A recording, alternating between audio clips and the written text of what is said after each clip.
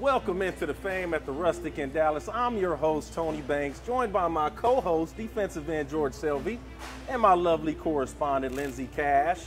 We're here celebrating a big win over the Saints at the VIP buffet table with some of our sponsors. George, tell us who's going to be on the show today. I got my boy Nick Hayden here with us to see what the Fame is all about. Hey man, don't eat all my eggs. You see them getting their grub on, and Lindsey's going to give us our Beer 101 segment. That's right, Tony. Hands off, not your segment. I would love to be more hands-on with that segment. The Fame starts now. The Fame. More than just the game. Tony, Lindsey, George, and Dwayne. Big names. Fun and games. Never the same. Welcome to The Fame. Welcome everyone to the Rustic. Thanks for coming out today for the show The Fame. Big win this past week. Defense played lights out. Let's welcome George Selvie.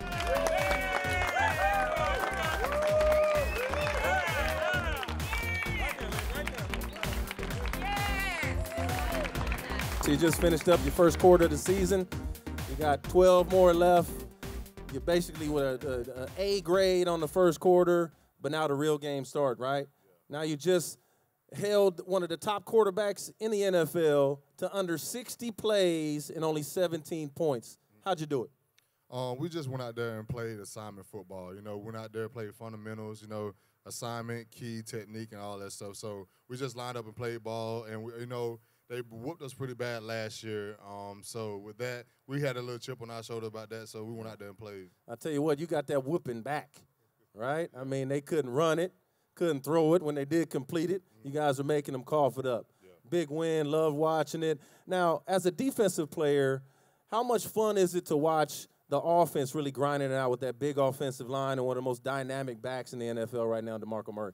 With that, we go against those guys every day. Pod drill, we're hitting those guys. So they're one of the best offensive line in the league, in my opinion. So we're going against the best in the league every day. So that's going to make us better. And plus, with the offense doing what they're doing on the field, running the ball, throwing the ball, holding the ball, that keeps us fresh as a defense. So when we go out there fresh and ready to hit and get off the field again so they can go do their thing. Now, to keep a Saints offense under 60 plays, that means you had to get turnovers and had to be getting off the field on third down, right? Now, what's your favorite part of a defensive series? Is it the first, second, third down? For me, it's going to have to be third down. Yeah. It's big. You get the crowd pumped up. It's third down, so you just going out there and just it's no feeling like just raise your hand and thousands of people just start screaming for no reason. So it's cool. And that's how you get that money on third down, right? You get to that quarterback, you get that money, like Johnny say, right? Now, speaking of money, we got another one of your teammates in the house today, Nick Hayden. Can we get a round of applause for Mr. Nick Hayden? Another integral part of that defense.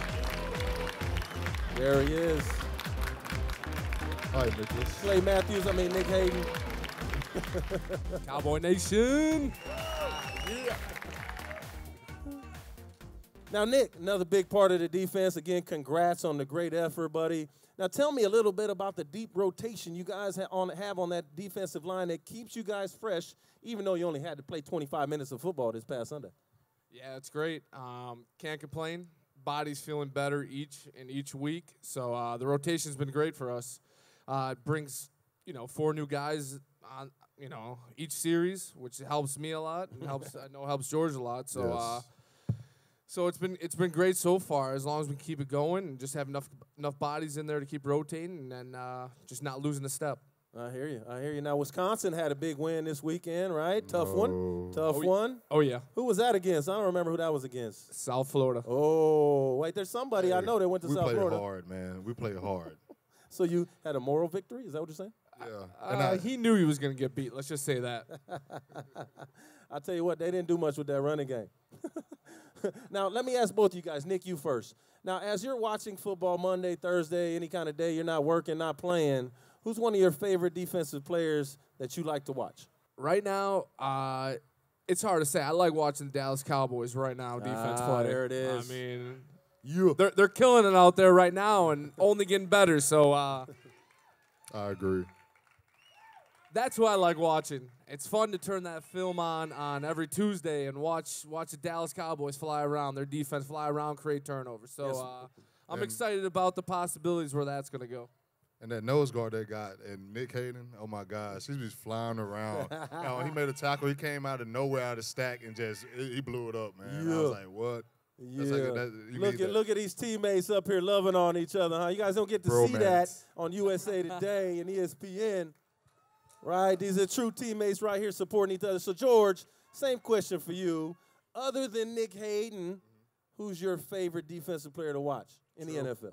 I'm going to have to go back old school. I'm going to have to go back to Tracy Armstrong, man. He was an old guy, and he went out there and just lit it up. Like 16 You sacks. like old guys, huh? Old guys. You like old guys. Level rush. That's all you got to most of out of that. Well, Nick, you being from Wisconsin, we're going to have you back a little later for a segment we like to call Do You Know Your Cheese? And you being a Wisconsin guy, you better know your cheese. We're going to kick it over there to Lindsay Cash. She's going to let us know what's going on. What's up? Thanks, Tony. Hey, I'm hanging out at the Ben E. Keys table. Are we having fun? Yes, of course. And this right here, this guy, we're about to go one-on-one for Beer 101. That's right after the break. Stay with us. We'll be right back with more of The Fame. Bob Lavelle here for Home Marketing Services. My ex-wife, born and bred right here in Dallas, has taught me a lot about Texas. She's always saying, bless your heart when bad things happen to people. It took me about 12 years to figure it out. Smashed my thumb hammering a nail one day, and there she was. Bless your heart. That's when I realized what it really meant is you dumb. Which brings me to my point. Still renting, making the landlord richer, but would rather own your own home and still haven't called HMS. Well, bless your heart. The Fame is sponsored by the Webster Law Firm, your personal injury legal advisors. You are here. Whatever USA, a real town built by Bud Light, is somewhere in this area here. Why the secrecy? Because if we divulge the exact whereabouts, this amazing town would be overrun by a wave of humanity demanding to do this, a whole lot of this, and tons of this for 3 straight days. We can't have that yet. You're probably hearing about Bud Light's Whatever USA right now from people here, and oh, that's a little scary. Find out what's happening at upforwhatever.com. Your Beer 101 moment brought to you by Ben E. Keith Beverages.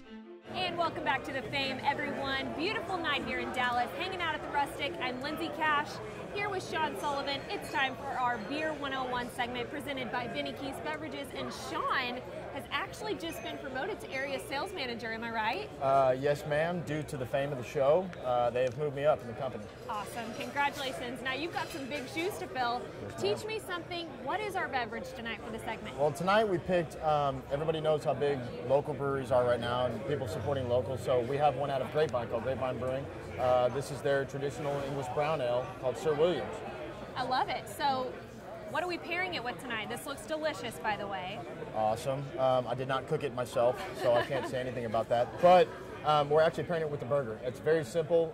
It's a great lightly malted beer. It goes great with the caramelization of the meat, and the Swiss cheese on there goes very well with the hops. All right, give our viewers a little pour, a little demonstration of this beer So we've got. just like so. Doing so good. Pouring. You always pour down the side of the glass through the middle, Did not know that. and then just drop it. Okay, so it's That's pretty it. dark.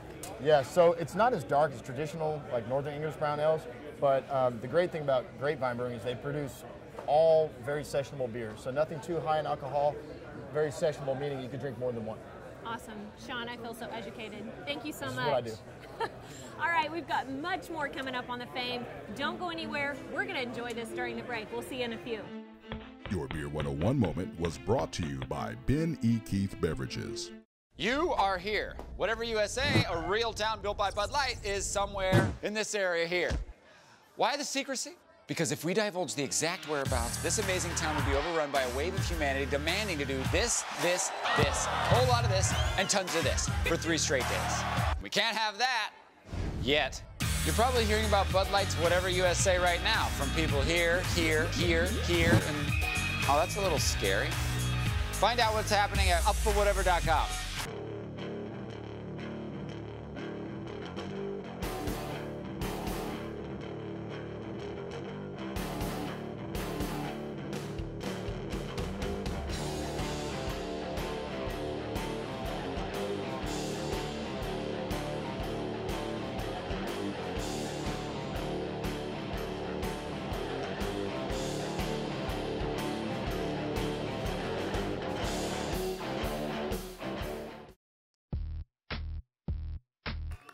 back to the Fame, everyone. I'm Lindsay Cash, hanging out at the HMS table with Mr. Bob Lavelle himself, having a great time. But now you've seen Nick Hayden, you've seen George Selvie. I'm going to send it back up to Tony for another special guest from the Cowboys defense. Tony? Let's bring on Dallas Cowboys safety Barry Church, and let's talk to him about that Saints win. There he is. Look at him. He got his extra medium shirt on. I like it. I like it. Now, Barry, you being in the secondary, had to deal with Colston and Stills and, Cooks. Everybody talking about Brandon Cooks and all that speed. Now, how did the team defense play a part in you guys being able to shut down that passing game of the Saints? Well, the first key was communication was on point between everybody, defensive linemen, the linebackers, and in the secondary. And once we got the play call communicated through everybody, I mean, it was just as simple as playing our keys and reading our keys. And we were able to do that and execute the plan to the fullest. I know George is always on here talking about alignment, assignment, and, I don't care what position you play as a quarterback, safety, whatever it is. Once you know how to align, and you know your assignment, your eyes are in the right place, everything else slows down for you a little bit, right? Is that what you guys are doing right now? You feel like the game is slowing down? Oh, I definitely feel like the game is slowing down, especially as my 5th year going into the league. So I've seen a lot of the concepts offenses like to run. So once I get, like you said, the alignment and assignment down, I just got to read my keys and ready to get going. Now, I joked about your medium shirt. You probably don't eat a lot of fried foods like George and I. But we got Carissa Schuler in the house. We're going to give it up for Carissa Schuler, the Public Relations Director of the Texas State Fair. And there she is, lovely as ever. Hi, guys. How are you? Good. I'm doing well. Good. Congrats again on the game. Thank you. So what do you have for us today? You got some cuisine, some Texas State Fair cuisine. We're all anxious. We love the fried stuff. I hope you brought some of that. Yes, we did. We brought some tasty treats for y'all. We have our Big Tex Choice Award winners from this year. So our best tasting is going to be the fried Gulf shrimp boil. Y'all ready to try that? Ooh, like it. And our previous one is the fried meatloaf. He's going to bring that as well. Oh, yeah. Okay. Interesting. Great. I think if we want to bring Clint up, is he ready? Give Bring me some fried yummy. butter. Yeah. The What State about Fair of butter? Texas is Yummy. underway right now. I can't believe I was able to escape to come over here. But it's a nice little Well, break. thank you for escaping. Of course. Happy to. A lot of Here's fun. our food. Speak of the Wonderful. devil. Good. Now look at this hairdo. Let's see. Look at that. If you Nice. need some of that, George, We have, Yeah, I'll Give put you some of that on first, top of my Tony. mohawk. I'll take there's the fried first. meatloaf. Fried meatloaf. Now what do we have? Some sauces here? Yes, we have a little great. red or gravy. That's a white gravy. gravy. That's Can't right. go wrong there. All right, fellas. You want to have the other one? Yeah, I know proper etiquette, so I'm going to taste it You before I guys dip are it such in. Ah, loving nice, teammates. They nice. probably gonna split the meatloaf because That's they're such perfect. great teammates. And what was the other sauce, Clint? That's our German spicy ketchup glaze. A little bit of ketchup, a little bit of brown sugar, a little spicy German Meatloaf mustard. ketchup. Common. You like that? Yeah, I like it. When was that a finalist? Last year. Last year? Let's try the fried Gulf shrimp boil next. Where I put my meatloaf? Well, you got to finish it real quick. No. You can set it in there and I'll take it. There you go. And there's a remoulade sauce Oh, that this comes yeah. with. This won Best Tasting this year at the Big Tex Choice Awards. I'll be the judge of that. You want to try the fried Gulf shrimp boil? You want to put... Oh, nice. Yeah, remoulade sauce? Oh, very good. You want the other half or you want one all your own? Great. This is good. Perfect. Oh, this crab boil is off the chain. Yeah. All right, guys, so what do you think? Really tasty. I'm a fan of that Texas crab boil especially. Yeah? Yeah. And the meatloaf, I wish I'd have had it with the ketchup. The ketchup? Yeah. It brought back some memories. We got some more backstage for you. Well, I don't know if you noticed, but we got a show to do. Yeah, that's right. That's right. Now, All right. everybody, please get out to the Clint. Texas State Fair. We're going to have some tickets we're going to be giving out a little later. That's right. Good. We have our next one that'll come up, and we have Justin Martinez, and he's bringing out a few treats. One was a finalist this year, which was the Fried Sweet Texas. It has pecan pie, peach cobbler, and buttermilk pie inside. I spoke too soon. I forgot dessert. This one might be a little harder to eat with your hands. Give me the ice cream.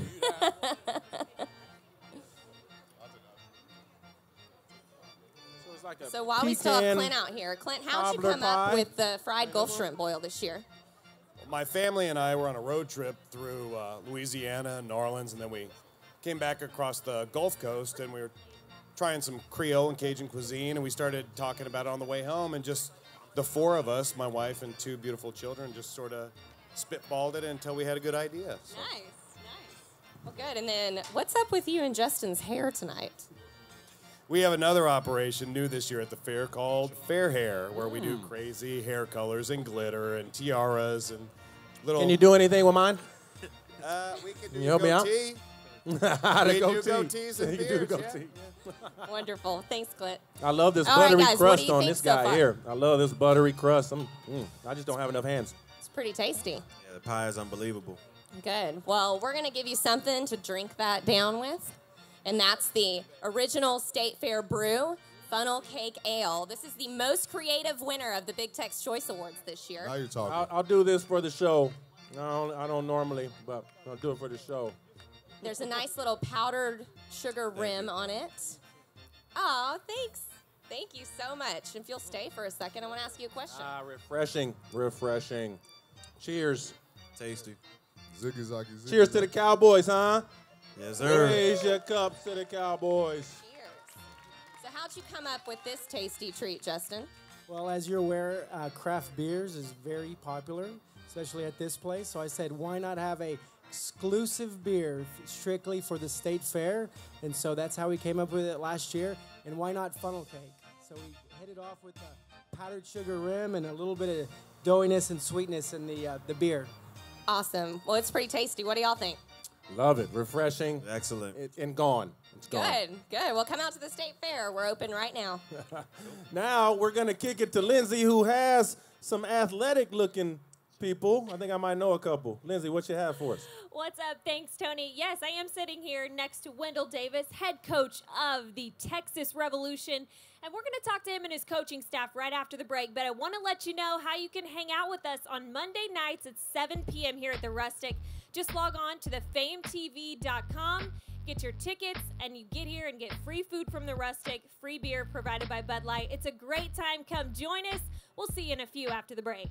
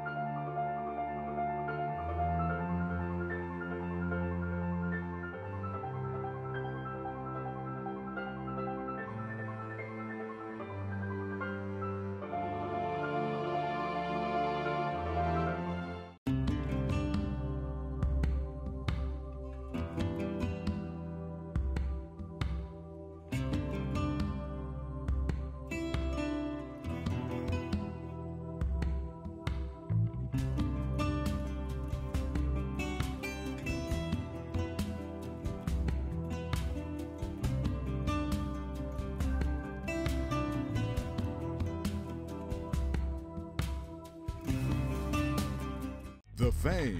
See it. Live it. All right, welcome back to The Fame, everyone. I'm Lindsay Cash, joined by the coaching staff of the Texas Revolution. Head coach Wendell Davis here. How you doing tonight? I'm doing pretty good. How you doing? Oh, so good. I want you to tell our viewers about your coaching staff you have here with you tonight. I got the big-time Larry Sanders, running back and fullback coach, Rod Winchester, the kicking coach, John, special team coach, and I got my good friend Mitch, which is the media guy. Wonderful. So tryouts are coming up in 1 week. This coming Saturday. Is this open to the public? Are you telling people right now that they can come try out for some indoor football? Yes, I'm definitely telling them to come out. If you still got dreams of playing, come out and see us October the 4th at 1 o'clock at D1 Workout Facility. So question for you guys right here. What can fans expect when they're coming into the games to check out the Texas Revolution? Anybody? A win, hard hits, high-flying football. And I hear you can get pretty close to the action too, right? Yeah, you're about 8 inches away when you're on the front row, so you can actually literally touch a player. You can reach out and block a pass, although it's not encouraged. You can do it, and you can get away with it. Players fly over the wall. They'll knock your beer out of your hand, crush your hot dog, even bruise a kid or two. And those kids go to school and they're unsung heroes the next week. So it's kind of cool. What I'm hoping to see is fans that come out to watch people who have a love for the game. We're not necessarily making the big-time paychecks out there. We're just out because we love the game of football. We want to produce something that our fans can be proud of, and we are dead set on getting it done. And what I love is that a lot of this staff is a former NFL player. Kind of tell me a little bit, what is the scouting process like? How do you find these guys, and do you help them kind of make their way into the NFL? I look everywhere. I'll go back for a couple years for all the colleges around in Dallas. I also do a lot of things with the Cowboys. Guys getting cut, released from camp, guys getting released from IFL teams, AFL teams. If you out there, we're going to try to find you. Now, I got to turn this to Larry here real quick. I think Tony, we might catch Tony at tryouts. You never know. But, Larry, you and Tony go way back. Am I right? Absolutely. I told Tony we needed to start out with him as our quarterback, to be honest with you. He said he could give us a heck of a game, but that's about it. No, Tony's first game was against my team, the teams that I was playing for at the time, and I had a decent game. And every time I see him, he always reminds me of how well I did that game. But I have great respect for him as a player and even after, as a man. All right, last time, opening night. Tell the fans when they can head out to catch the first game. February the 20th, 7 o'clock. I will be there. All right, Tony, we'll send it back to you. Hey, thank you, Lindsay. LC, I remember my first start, man. You spoiled my first start. I was supposed to win my first start. You had like 25 catches in overtime alone to spoil it for me. But now we're going to go into a franchise that I like to call That's Just Rude. We're gonna ask these guys about a kind of a current topic in today's kind of TMZ type world, whether sports related or celebrity related. And I want to talk about, now I don't know how many of y'all know Floyd Mayweather Jr., you boxing fans out there, Floyd Mayweather Jr., right? So he has a beef with 50 Cent that's been going on for a while. 50 been talking about Floyd Mayweather can't read. It's been getting real ugly, right? So I'm from the old school. I think my beef is my son's beef. My son's beef is my beef. But 50 Cent's son is taking pictures with Floyd Mayweather, his sworn enemy. Now, to me, that's just rude, gentlemen. What do you guys think? George, you first. I would have to say that's just rude. I got a son. My son would go take a picture with my enemy. I don't know about that. I hear you. That's rude. Barry, what you think, man? I have to feel with George on that one. That's very rude. It's your father, so above anybody, you're supposed to have his back. And he's supposed to have yours, and for you to just go do some shicey stuff like that, that's pretty rude. Yeah, 50 Cent's son, Marquise, his value has been dropping. He might be down to a nickel right about now. Now let's bring Mr. Nick Hayden back, because we told you we're going to get him to taste some cheeses to see if he knows it's his cheeses from Wisconsin. He better. Let's bring Nick back. Hey, back again. The pressure's on, Nick. We about to clog you up right now with about 8 gallons of cheese. Oh, man, here we go. But you off tomorrow, right? So you're good. You're good. I'm good. And the blindfold. You see, Nick? Do we have a bandana? I can't see, but it's going to be very embarrassing if I don't know my cheeses. Now, how do you feel, Nick? Do you feel confident in your palate as far as the fromage goes? Yeah, I said fromage. A little bit. When I come in from practice, I can usually sniff out what we're going to have for lunch, so I feel pretty confident right now. Here we go first. Swiss. Oh, that, my friend, is white cheddar. So you had the right color. So, nah. We don't have white cheddar in Wisconsin. Get some water, bro. The drum some roll. wine. Got a drum roll. Take bigger bites. You know it. You can do it. It's yellow. I feel like too many cheeses are in my mouth right now, but I'm going to go with cheddar. Yes, that is sharp cheddar. There we go. Good job. Good job giving him a hint there, Mr. Selvie. I love how he's only taking a bite of half the cheese with his pinky out, though. That's a defensive lineman. Defensive lineman. Proper etiquette. Wine and dine.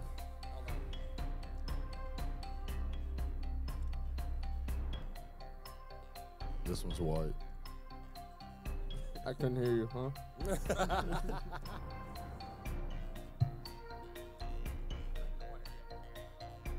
It's white. Looks like Give me the color. What's the color? White. White. What are you talking? It's white? Yes. Okay, I can hear you. And it's not Swiss. Provolone. Oh, provolone. That is absolutely incorrect.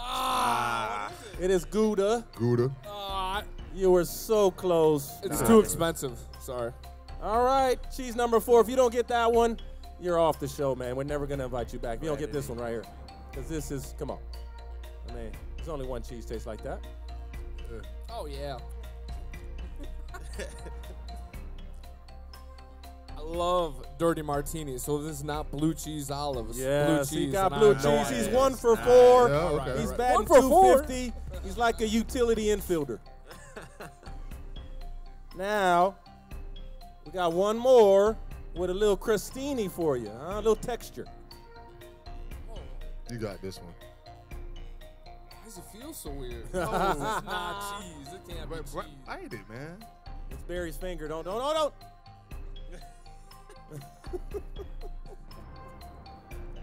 You got it. You got that. We was just eating it earlier. Creamy. It's white. It's I don't on like bread, it. bro. I don't like You it. just ate it earlier. We didn't ask you if you liked it. We asked you what it is. I have no idea. Hey, you got like 2 seconds. 3, Yes. 2, It comes from an animal. 1. Goat cheese. Nice. Go cheese. He's 2 for 5, batting 400. He's a Hall of Famer now Wait, why is goat cheese hard? in baseball. Well, Yeah, the bread. bread is hard, man. Barry's All right, I finger got is you. hard. That's what kind of made me. Well, I don't know if you're going to keep your Wisconsin cheese pass. You have highly disappointed dairy farmers all Revolt. across the country. It's all good. I did. Supposed to rep Wisconsin. That didn't happen. I want to thank George Selvie, Barry Church, Nick Hayden. We're going to be celebrating another win next week versus the Texans. Thank you to all our sponsors. Please watch us Saturday, TXA 21 at 8:30 a.m. And we will see you again at the Fame. Thank you. All right. Have a good night.